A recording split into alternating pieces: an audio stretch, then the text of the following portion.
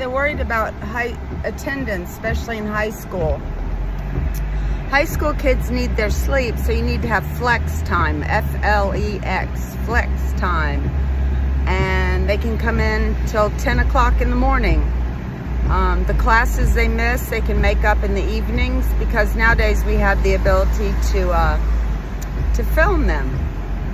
If you want your enrollment, one of the things, there's other things too, but one of the things is you have to let the children get their sleep. Their brains are developing. They may stay up late, you know how kids are.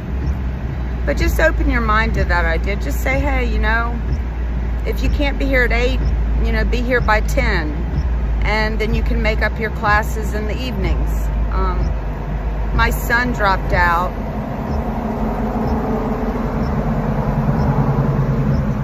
See, that noise takes up space.